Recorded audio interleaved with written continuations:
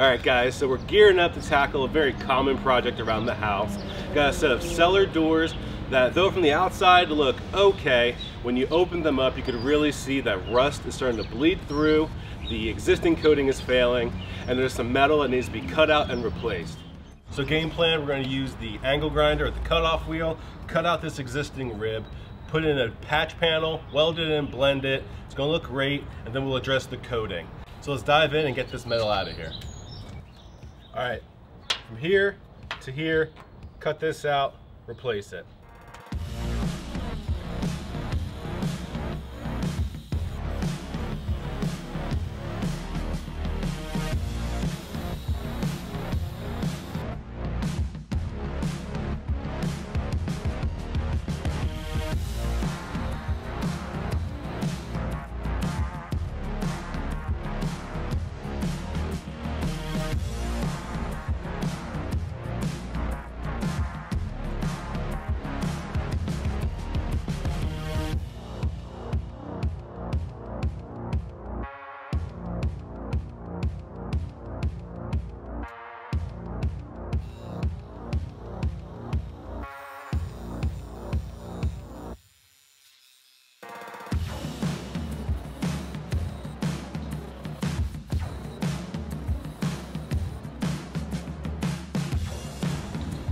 Alright, so at this point, we cut out the main rib that we were going to address.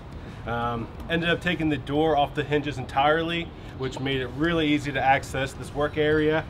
And while I was at it, I noticed that these bottom sections were also fairly gooned up. So while I was at it, cut them out. So at this point, the metal is prepped.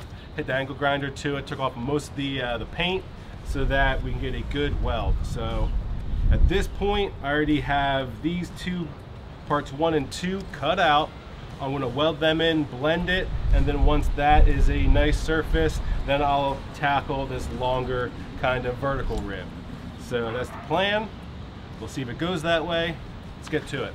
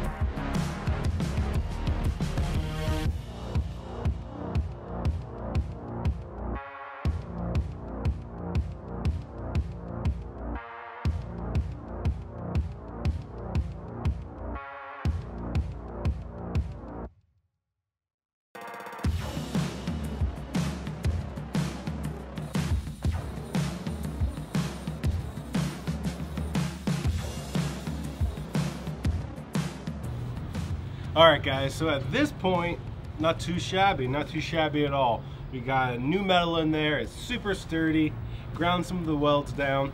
You know, I'm not the best fabricator, but for a home DIY job, I'll take it. So next step is, while the door is off, I'm going to take the SET to them and start knocking off all that chipped paint and coating and prep it so we can apply the rust encapsulator plus. So part one down, next task. Alright, so metal fab's taken care of. Moving on to the next step. We got to tackle the existing coating, get as much of it off of the doors and the assembly as we can, and then coat it with Rust Encapsulator Plus. To strip it, I'm going to use the SET and try out a handful of different drums, including some of our new narrow face drums, to really get into the nooks and crannies and get this thing down as close as we can to bare metal. So we'll fire it up and we'll dive right in.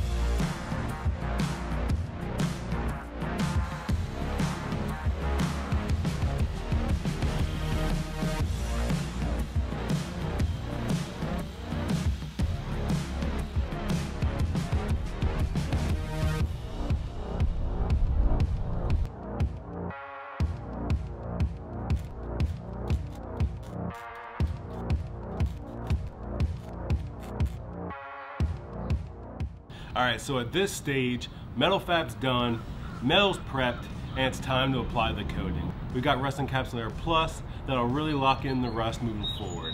So at this point, all I need to do is spray and wipe everything down with some pre-paint prep, get some final dust or any grease off of the surface, and I should be ready to apply.